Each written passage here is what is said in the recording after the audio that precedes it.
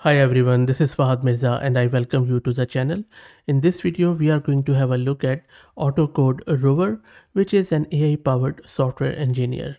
If you remember, last year there was a huge euphoria around agentic software engineers like Devlin and OpenDevlin and then Devin, and there were a lot of other tools which were popping up here and there. Just like these days, AI agents are everywhere. At that time there was this project AutoCodeRover which also popped up. It is still going on, which is good to see that this hasn't really disappeared. It's an autonomous AI agent which you can point to your local repo or to your remote repo in GitHub, and it provides a patch for any issue in that code. The aim of this project is to fully automate the approach for resolving GitHub issues like bug fixing and feature addition, where LLMs are combined with analysis and debugging capabilities to prioritize patch locations, ultimately leading to a patch. So we are going to install it locally and then we will see how it works. As far as I can see, you can use it with OpenAI's models, with Anthropic's models, with Grok's model. I don't see any option of using it with Olama or local models, but I think if it can be done with OpenAI, that shouldn't be hard to provide an OpenAI compatible. But at the same time, I also understand that running it with quantized model in Olama might not produce the same level of quality. That is the lay of the land at the moment. Anyway, let's try to get it installed and then we will see how it works. Before that, let me introduce you to the sponsors of the video, who are AgentBot. AgentBot lets you effortlessly deploy a personalized knowledge bot across platforms like Discord, Slack, and others. It is ideal for open source tech communities and startups that provide user support, and I will drop the link to their website in video's description. Okay, so as I said that I'm going to use OpenAI's model. So for that, you would need to specify this OpenAI's API key. So make sure that you have set it, and you can grab your own key from platform.openai.com. If you want, you can use Anthropic's model or Grok's model. Most of them are paid options with some sort of free credit. So let me set my key here and clear the screen. Now, the only prerequisite which you need for this tool to run is to have Docker installed. So make sure that you have some recent version of Docker installed. As you can see that I have this Docker version. And if you don't know how to install Docker, please search my channel. I already have covered it in a very simple to understand video. Let me git clone the repo and I will drop the link to it in video's description.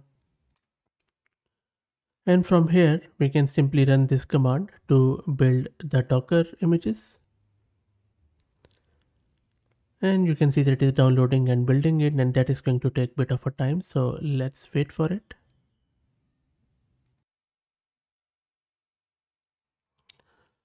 And the build is completed. Took around 7 minutes.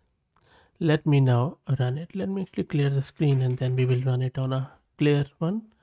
So in order to run it, all you need to do is to just provide this command, where we are running it in the interactive way. We are providing our OpenAI's API key. As I said, if you're using Anthropic or Grok, just replace this with your own API key. And you can see that it is running. You can check your container with the help of docker ps command. Okay, so the reason why it is not showing me because my docker exe is not here. So let me quickly put it there, because I'm logged in to the container due to this interactive way. So that is why it is not showing, which is fine. That makes sense.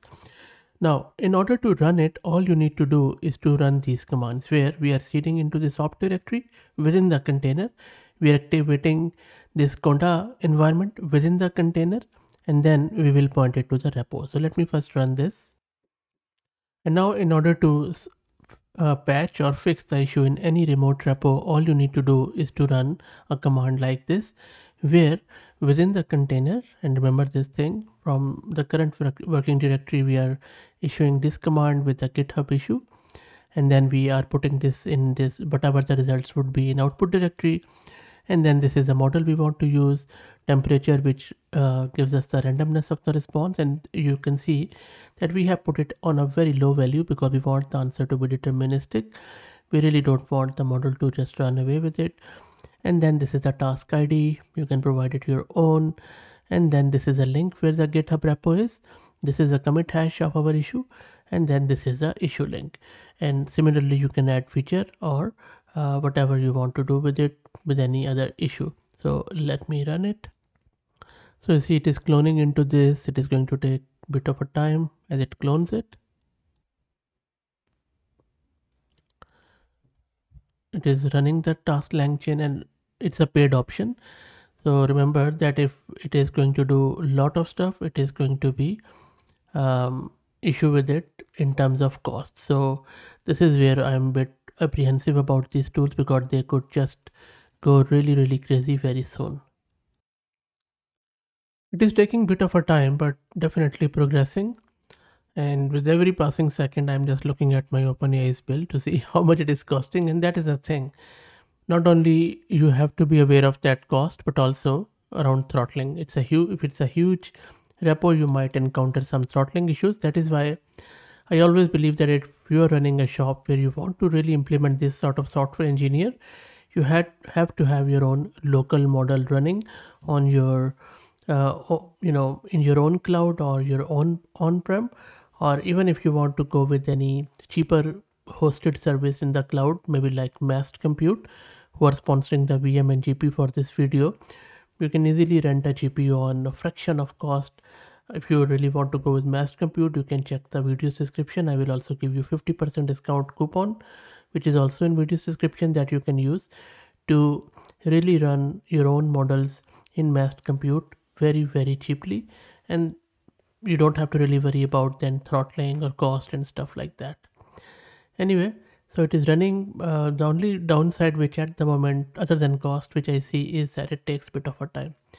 Okay, so I think that issue is already closed, so that is why it didn't generate it, but we got the idea that it has it can generate the patch and all that stuff. So you can try it out on your local repo. As I said, all you need to do is to just go to their repo, and then if you just scroll down, I'll quickly show you the command which you can readily use. Sorry, I'm just okay. So this is a local mode where you can run. So this is a GitHub issue, and then this is an example of running on GitHub, and this is a local one.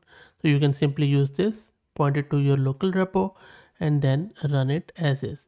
But of course, local repo doesn't mean that you're using local model. Still, you are using the remote hosted model. But anyway, a pretty, I would say, interesting tool, Docker based. I'm not sure if they have any plan of using it with local models. That would be really good, or at least open source model that might also give us some cost saving there.